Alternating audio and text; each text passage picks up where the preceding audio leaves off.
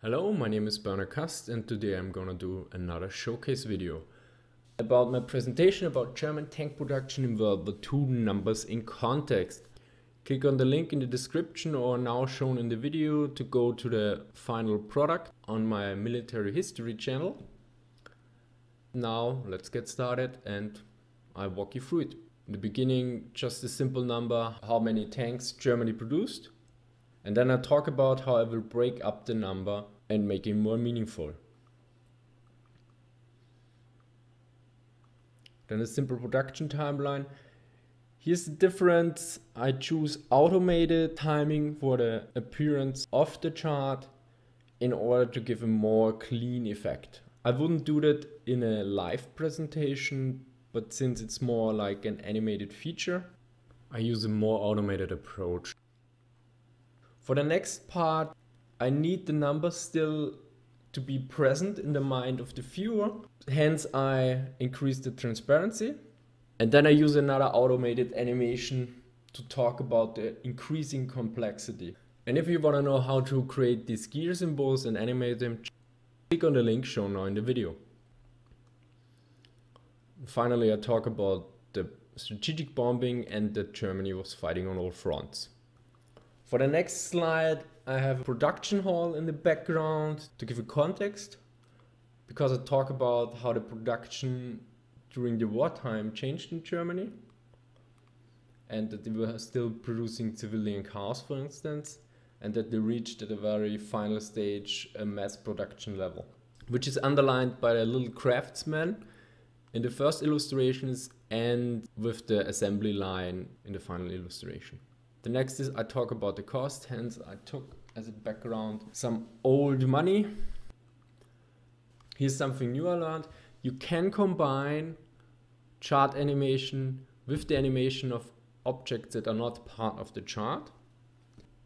Let me show you how it's done. So you go to animations, go to animations pane, and then you have the different animations here. This part is in chart animation, as you can see, and this one is a tank animation.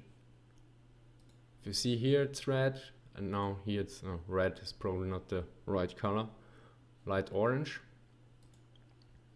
And then you just regroup them. Just move them in. So basically you create your animation, then you have all of them here. And then you create the animations for the tanks, and then you move them with drag and drop between the right positions, and you choose the correct coordination with previous, after previous, on click. Then I take as an example one tank and explain how it was possible that it was so cost effective. And this little guy should indicate that slave labor was performed. It's not completely clear out of the visuals, but I thought, how can you visualize slave labor? I could have added a ball and chain to the little craftsman, but that wouldn't make really sense, I think. If I had no narration, I probably would have done it, but I think it's pretty clear if you move this little guy in and say, well, it was performed slave labor. So finally, I have another chart with production by type, nothing special here. The next part is I just focus on two tanks, and how to do this is simple. You need two slides and you need the chart of the first slide and make a screenshot of it. You can use save as picture. The problem is PowerPoint outputs a picture that looks different actually than it is displayed in the presentation mode. So what you do is you go in full presentation mode with the chart here. You press print screen and then you go to editing mode and you paste the picture. And paste, here we go. And if you look, you see it's actually bigger. So you need to adjust it in size. Usually it's I think 36%. I do it by hand now. So the next step is you crop the picture to that part you want to show.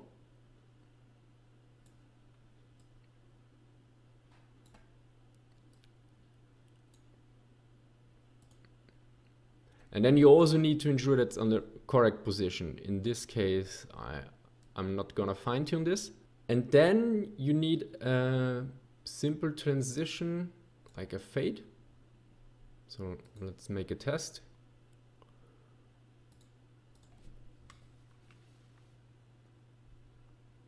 And here we go.